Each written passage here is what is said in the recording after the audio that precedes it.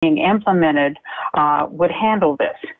But no mechanisms were structured to either evaluate the pipeline or confirm the product results. Next slide, please.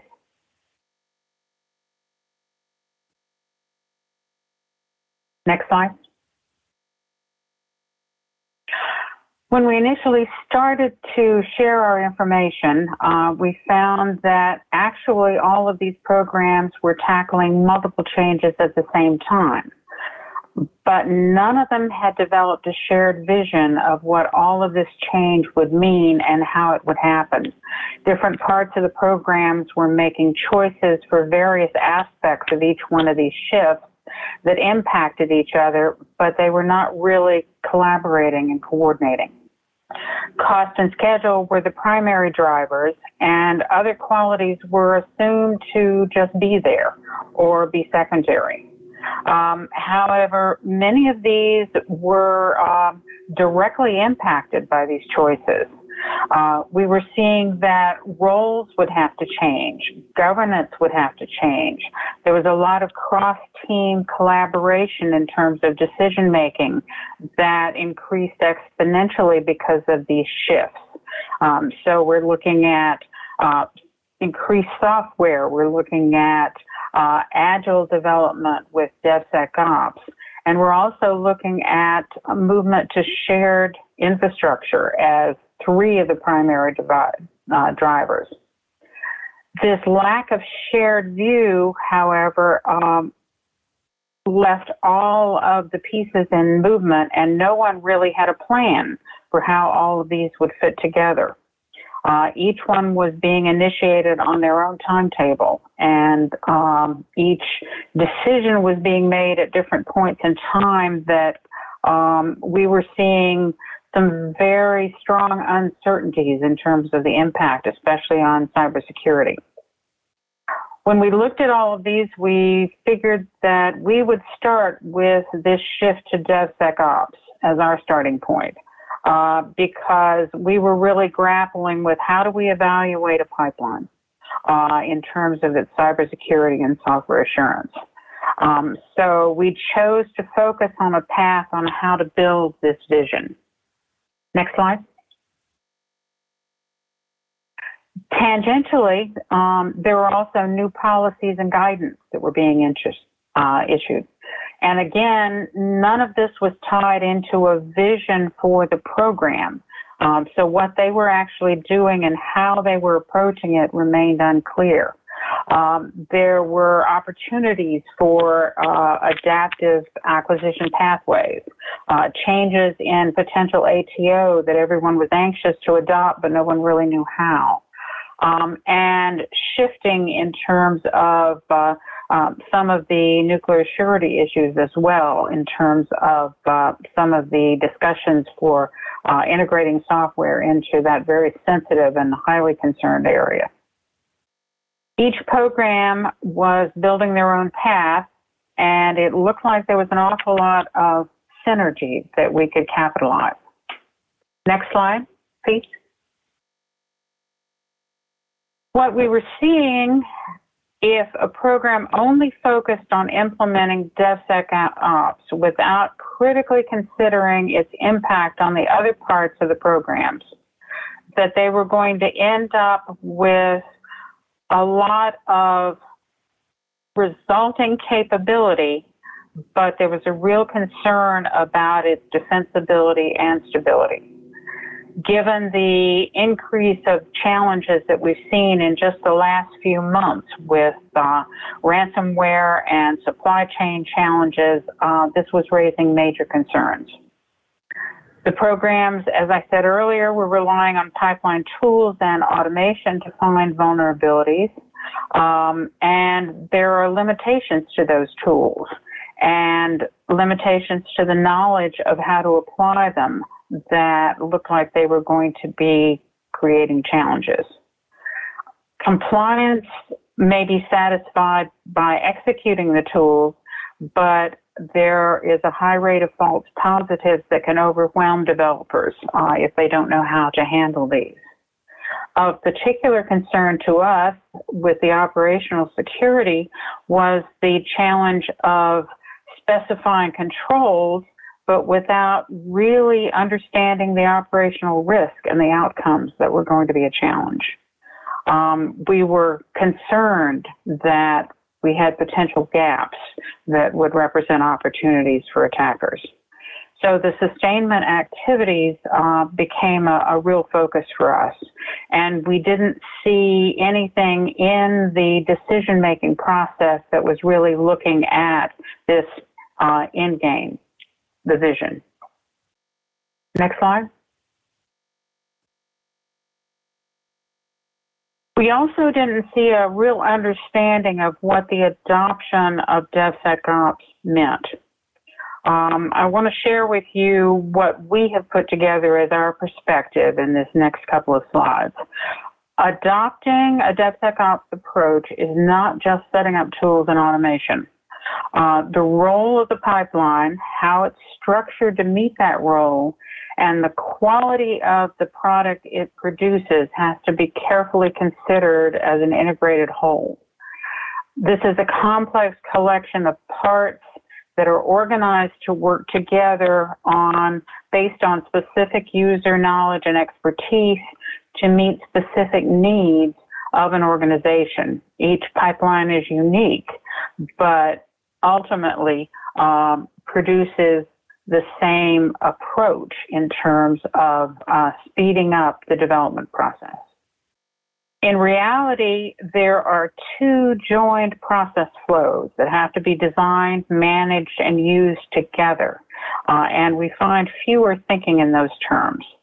The first one is a software factory that continuously flows through the plan, develop, build, test, release steps, and then into potentially deliver, deploy, operate, monitor, and feedback as a loop. It uses platforms, tools, and pre-structured controls in place to support this product flow. The second is the integrated pipeline capabilities, which are more than just an infrastructure platform. These are more software, essentially controlling software, and these require the same constant and close administration to ensure that you've got the right tools and controls and access available at all times for the right resources to perform the desired steps in the product flow. So there is a very heavy administration and structuring burden, and the software is essentially controlling the construction of software.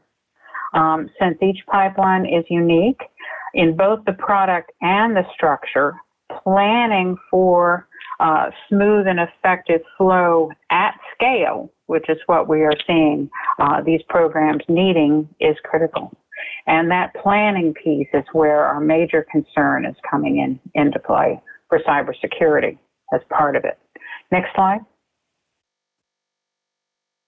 If we look in a little more depth at the product side, the product should be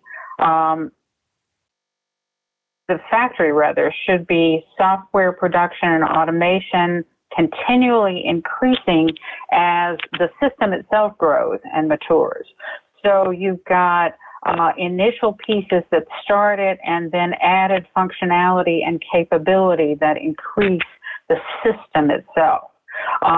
This should lead also to continually recognizing vulnerabilities and decreasing them in the operational field as you're consistently applying tools that should improve vulnerability removal and reduce vulnerability injection. However, this reality is dependent on trained developers who know how to use the tools and when to apply them. It's based on sprint planning that allows time to not only find, but also prioritize and fix the vulnerabilities. Effectiveness will only be known if there is tracking in place to assemble all of the various pieces of information from each of the tools that are being used and the process steps to determine that the remaining vulnerabilities in the product have indeed been reduced. And we are not seeing this focus on monitoring and tracking as part of any standard tool chain right now. Next slide, please.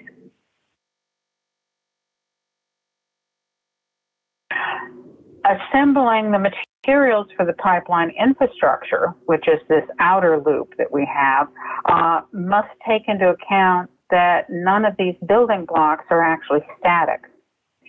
Service providers are constantly upgrading their environment to keep the technology, which would be hardware, firmware, and software current, and third-party tools that would be integrated are also continually in need of patching and upgrading to improve functionality and stay current with known vulnerabilities. All of these could potentially represent inherited risks from the supply chain. New and improved tools are also becoming available and may need to be integrated into the pipeline to address new types of vulnerabilities. How will these be made known to the developers?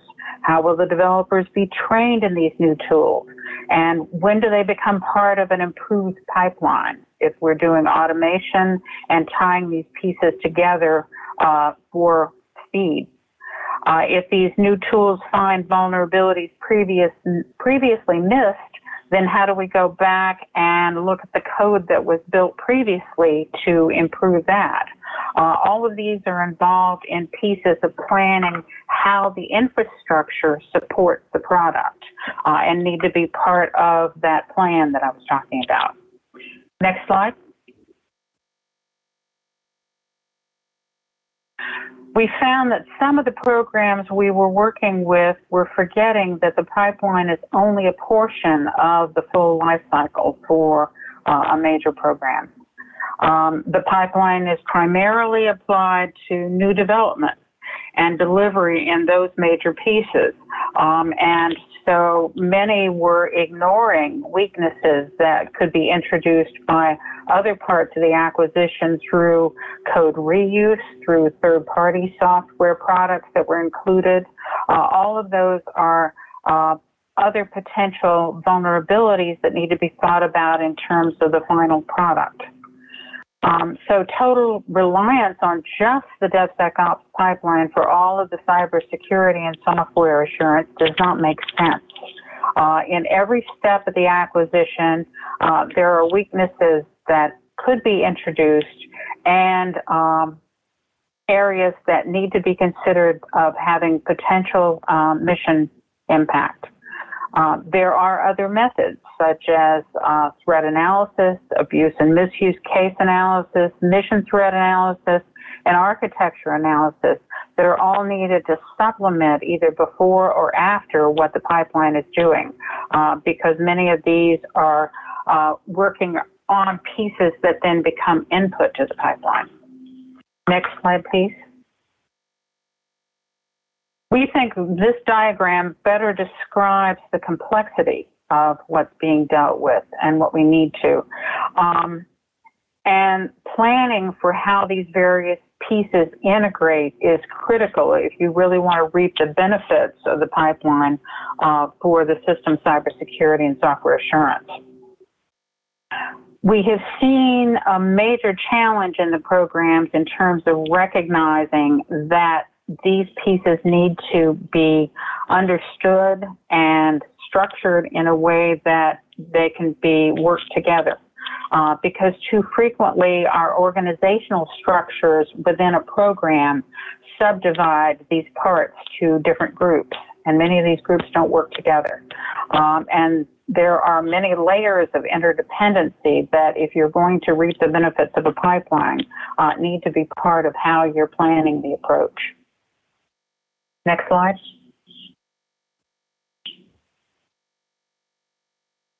The second challenge that I want to emphasize is the high dependency of cybersecurity of the product on the pipeline.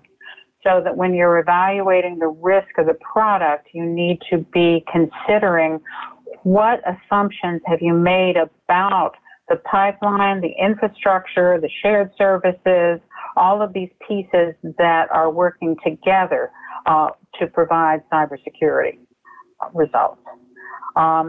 Many of these are parts that programs have limited control over, and they are just components that they are inheriting risk from.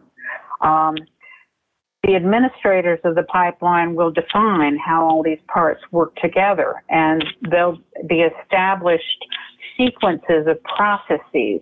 All of these need to be looked at in terms of how they contribute or not to the cybersecurity results of the end product. Because of this level of complexity and diversity of participants, we are seeing that there really is no one in charge of monitoring the overall health of the pipeline because the structures are so widely distributed. And by health, I mean the combination of the infrastructure and the product development to actually ensure that there aren't gaps, that the pieces are working smoothly together and are well coordinated.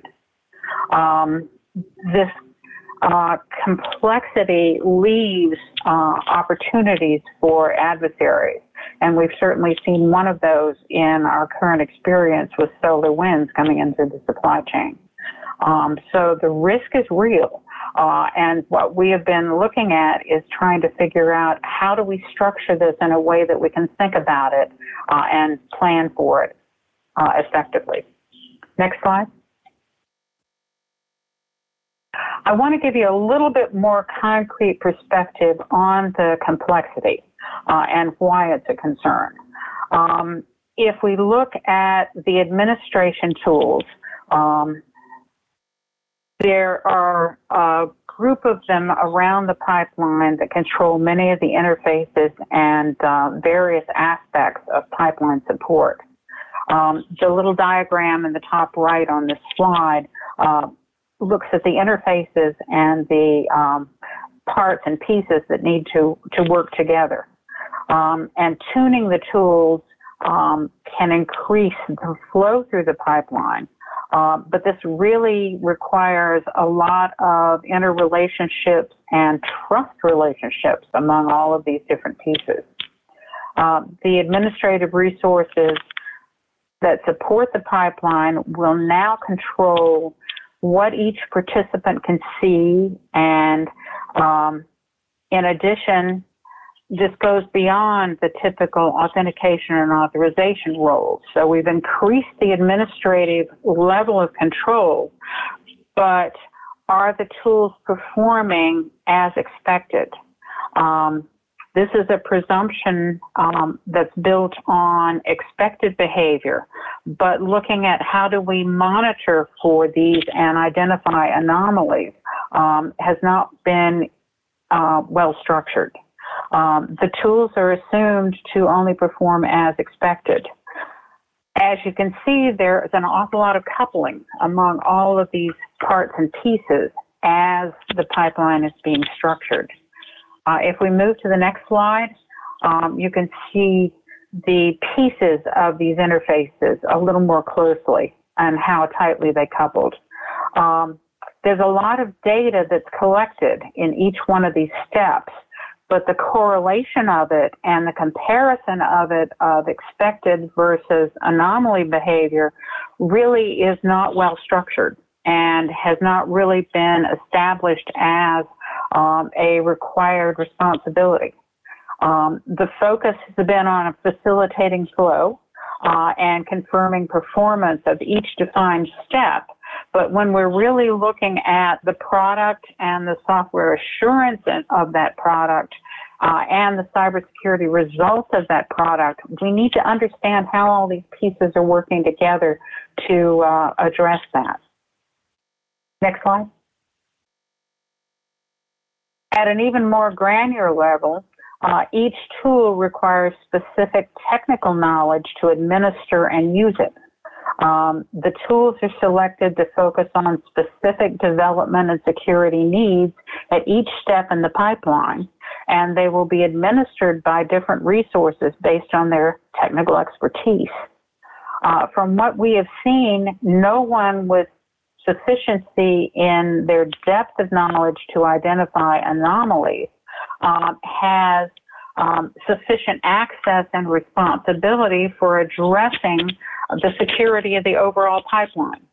So it's very much of a piecemeal approach that we have been seeing as being implemented based on leveraging existing knowledge. Not an unexpected result, because the expertise to do this is not readily available. And these individuals, in some cases, need very broad knowledge and understanding to even set up the materials and the tools and get them working. But if we're looking at it from a cybersecurity perspective and we're trying to establish how we're going to rely on it, we have to really understand the choices that are made, how these pieces are implemented, and begin to assemble the data that's generated from each one of these pieces to start to put together a perspective of the full activities and the interface trust relationships that are there, and monitor them. The speed is not the only thing that we need to be looking at in terms of the pipeline. We really have to understand, what are we relying on, and is that trust well placed? Next slide. Here we show even more of the complexity. For each one of the operational processes, they use different components of the pipeline.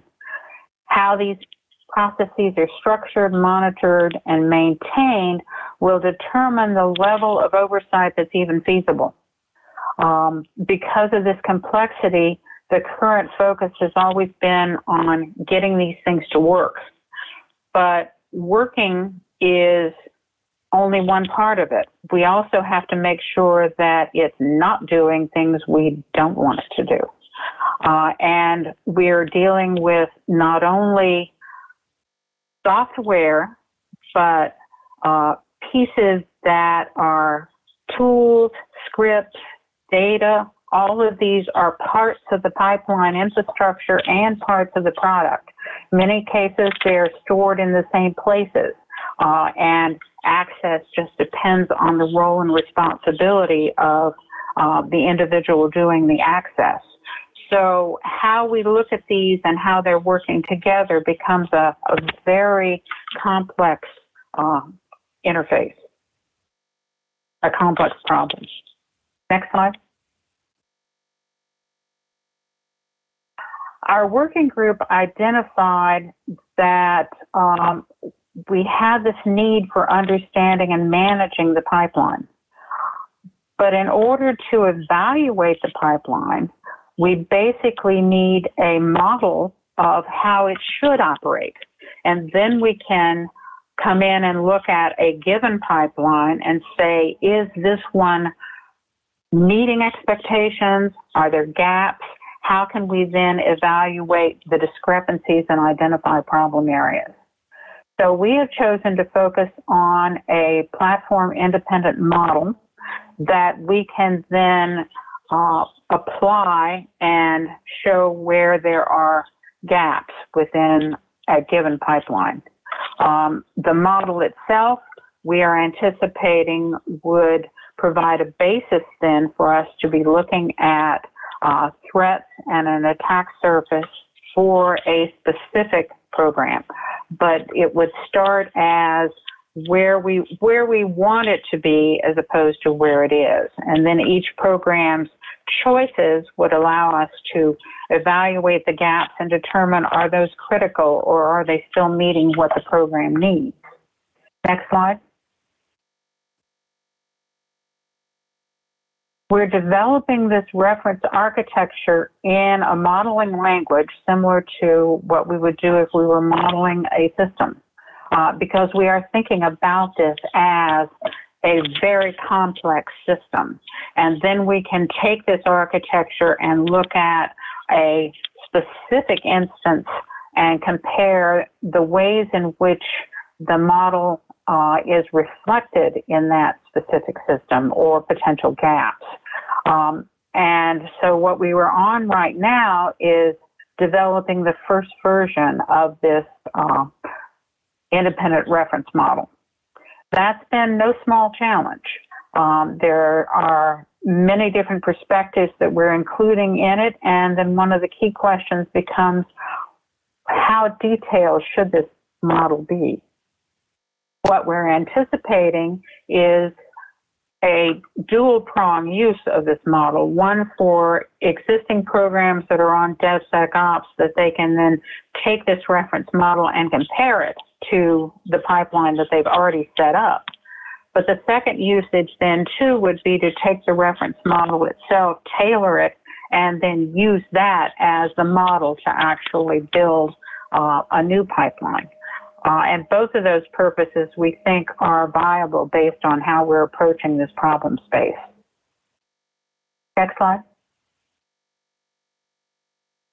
We're using a model-based engineering methodology specifically because we feel it's been successful in building complex systems. And this is certainly, I hope you understand, based on what I've said so far, a complex system.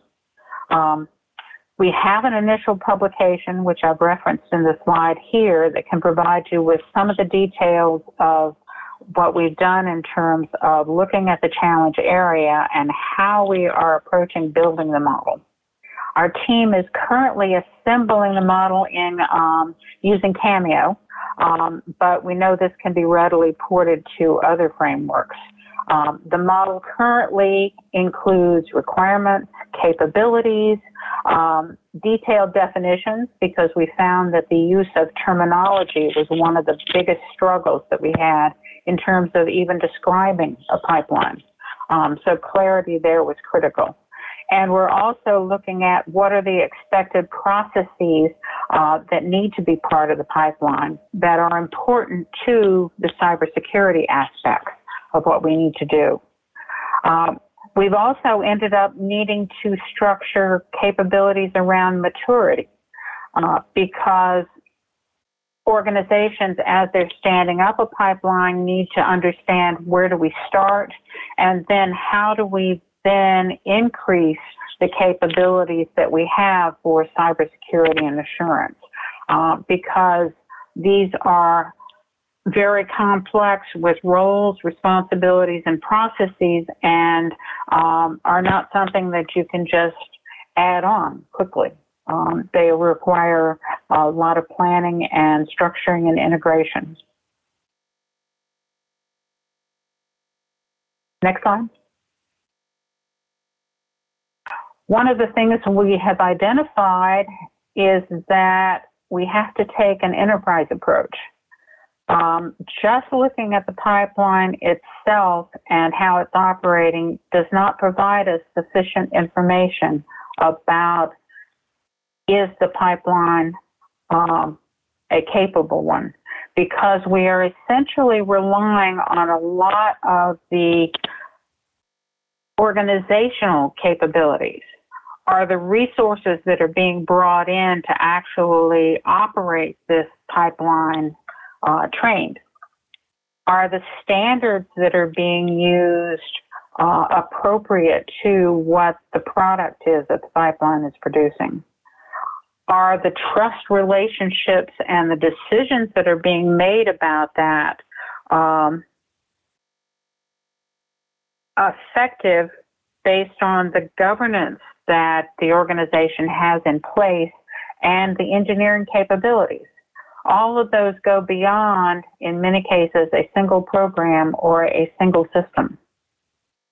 So the enterprise has to be effective at coordinating all of this participation among acquisition, engineering, cybersecurity, and potentially other units.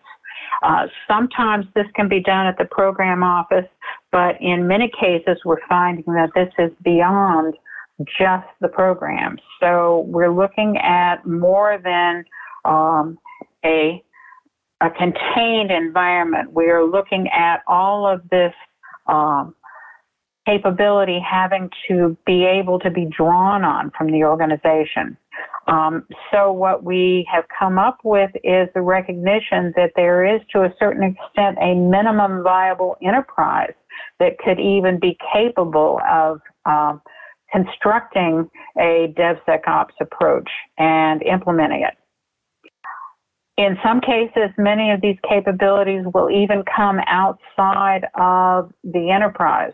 They will be third party. And so the enterprise itself has to be capable of integrating the supply chain into all of these pieces with the services they're using, the third parties and how they're monitored and managed, how they do their contracting. All of these, again, tie into what is a minimum viable enterprise that can put these pieces together. With each pipeline being unique, we need to know that the needs of the product will be addressed, but we have to be able to draw on a range of capabilities that can then be tied together to produce that product. So we feel that this independent model will start to provide a baseline where we can then come in and start to evaluate at a starting point the model itself, but indirectly the enterprise and how well the enterprise can actually feed what needs to be done and supported by the pipeline. Next slide. So where are we going? As with other components, we have to recognize that cybersecurity and software assurance are not static. So what we need to be able to do is create a DevSecOps pipeline that can not only support the product that needs to be there, but can also be flexible enough to support the changes in the operational environment and the threat pictures that can force changes within the product to deal with this. It's a balancing act. And so we're looking at this model being a starting point for how we begin to understand this balancing act. What are the trade-offs that need to be made among all of the different qualities for a product and a system so that we can have effective operational security?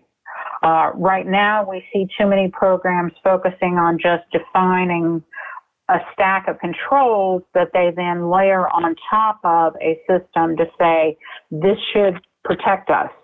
In some cases, they're overprotecting. In some areas, they're underprotecting. And right now, we don't really have a good way of determining how those pieces need to work together. But we think with a model that defines a baseline of how should the cybersecurity work and how should it relate to the pipeline, which we want to rely on for automating these pieces, that we can then begin to evaluate how well we are tying these pieces and parts together and look for gaps where we should be concerned. And not have to look at evaluating each individual control over and over and over. We also will be able to reap the benefits of all of this data that the pipelines themselves collect, so that if we are smart about it, we can then begin to monitor and show that we are improving the output results of the product itself.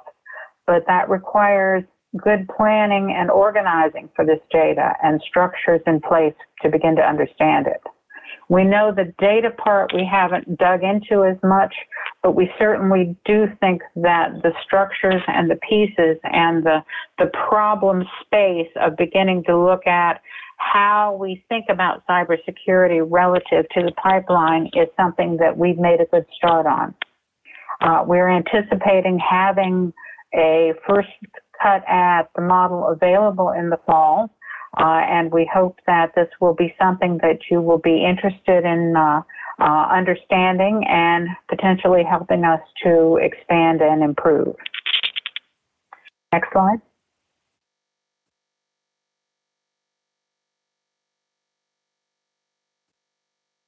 This is obviously a work in process, so that we have plenty of room for additional insights. We're working with a subset of programs. I'm sure we haven't identified everything that's needed, but we feel like we've got a good starting point.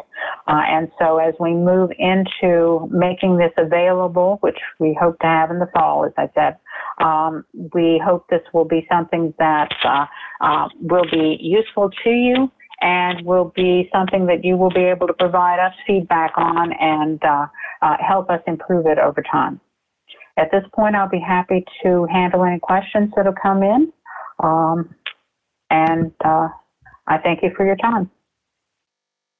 Well, thank you for that presentation, Carol. That's a excellent work on complex problem, and it's a very important activity that you're undertaking here. So, we did get a number of questions in from our attendees. A couple came in regarding software bill of materials, and one was wondering if your project included or considered SBOM, and if you could comment on how the software bill of materials deliverable can be managed with the speed and variability of the DevSecOps approach. We have been looking at SBOM. I've been participating in a lot of the discussions about the standards and how they're emerging. And it looks like it could be a valuable tool going forward. Obviously, we're going to need a lot of buy-in from all of the participants in software development to construct the pieces of SBOM, but then we're also going to need to have tooling that we can put in place within the pipeline that will mine this information and organize it in useful ways that we can then react to it, to understand what is included in the product, to have that help us with understanding the risks that we may have taken on, and also potentially down the road help us better maintain those elements within a system and keep them more current and keep them more up to date, because a lot of hidden pockets of risk come in because people are not aware that they have certain products in their system.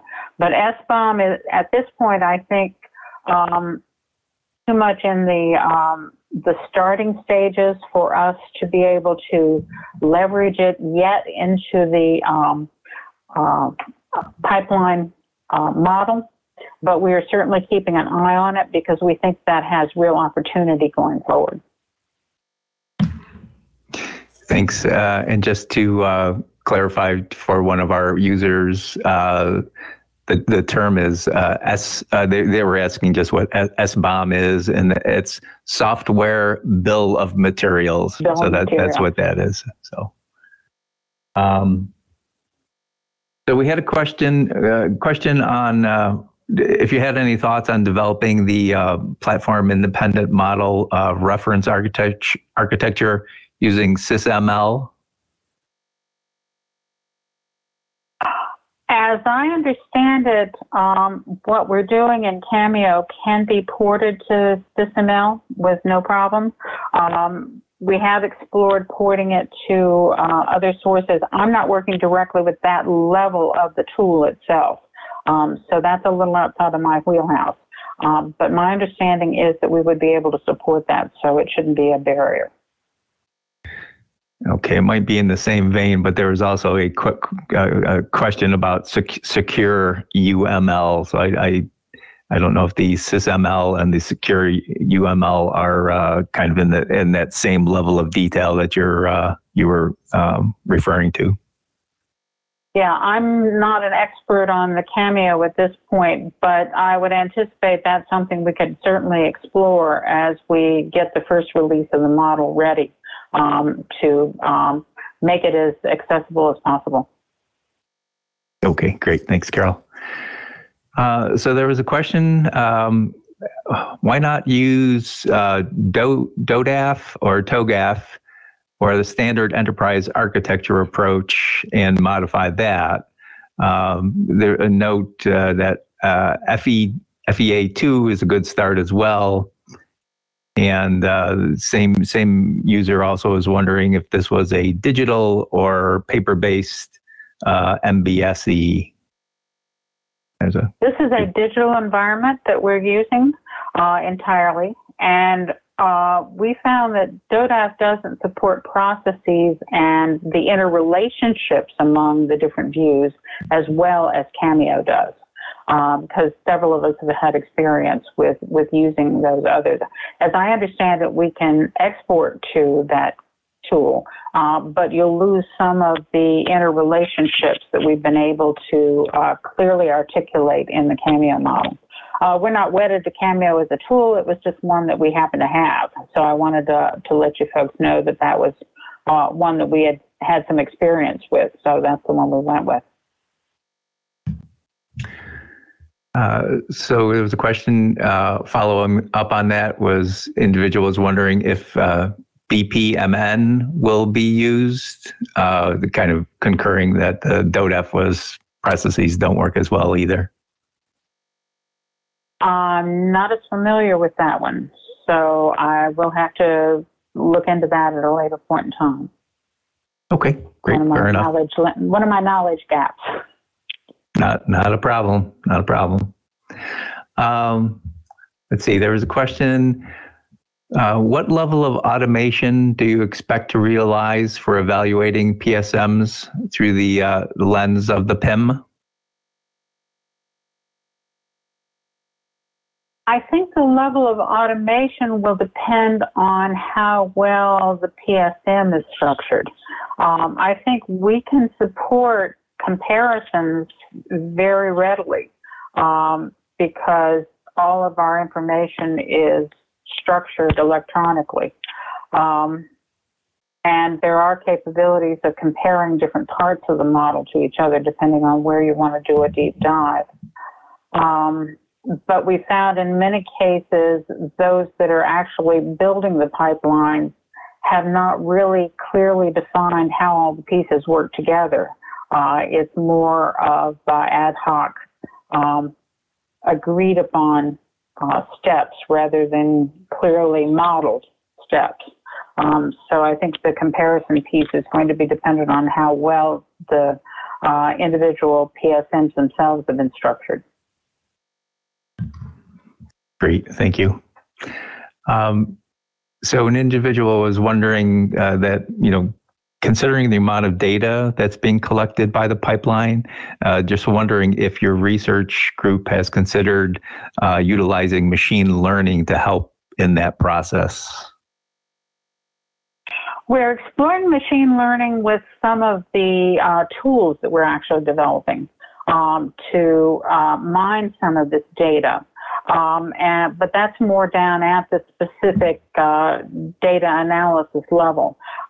We haven't actually seen anything yet that we feel would help us at the modeling stage right now. But certainly, I think as more models are applied, more PSMs exist, there may be ways that we can mine data from those to at least compare to and better understand potential gaps in the PIM. So it's certainly an opportunity going down the road. But I think we have to crawl before we can even walk or run. And I think machine learning is a little ways down the road for us. Okay, thank you. So earlier in your presentation, when you were talking about the pipeline and introducing, new tools, so an individual was wondering is when you integrate the new tools, does that have a tendency to decrease the productivity of the pipeline for a while as these new tools get incorporated? Well, I think it depends on what the tools are doing, whether they're part of the direct build process or whether they're more support tools that could be put on the parts that are not directly in the detailed timing. We're actually exploring integrating two new tools that are coming out in the SEI research that are improving secure coding, and looking at building a plan for how we would go about integrating those into a pipeline. We've actually identified that there are multiple areas where you can integrate new tools. You can integrate them in your overnight build processes. You can integrate them actually in the developer flow, or you can integrate them in a ancillary process that works on the side that then feeds information back into the developer to help them better improve their product. And all of those have different structures and different constraints in terms of what you would do. What we found that is a key part of looking at that tool integration is measurement to be taken before you tie the tool in, and then measurement afterwards to ensure that you are making improvements. And those measurements might be in the speed of the pipeline in terms of what is your impact, but what we're also looking at is measurements in terms of the actual final product and the level of risk that it still contains, the vulnerabilities that still remain there. Have we improved, reduced them? So it may be that you may be willing to take a somewhat of a performance hit if your end product has much more improved results and would actually gain you speed in subsequent cycles. So everything's a trade-off, but I think one of the keys is that when you're looking at making a change in the pipeline, you look at it from the standpoint not just of the rate of throughput, but overall, how is this improving the product as well as the pipeline? No, just to follow up on that, we had a couple of comments come in through YouTube, and they were talking about the addressing the cybersecurity in the pipeline and talking about being proactive in that process. The individual made a comment regarding the U.S. auto industry, where they learned that trying to fix the problem at the end of the assembly line wouldn't produce quality. So, it's necessary to, kind of move those things up front in order to. Oh yes. Yeah. Okay. Like I said, just wanted. Absolutely. Okay. Yeah. Well, like I said, just wanted to, that came in from one of our YouTube viewers, so I just wanted to, get that comment out to the group there. We actually have documented results around quality improvements that show it's much cheaper to do it earlier. And that I think has been fairly consistently documented. But one of the challenges we have is convincing management that they need to do that, because it's an earlier outlay of time and effort that they don't necessarily see in that earlier stage. And so there is this human tendency to try and make each stage you're in as short as possible. But the end result is that you're lengthening the overall product work by putting all of that effort at the end.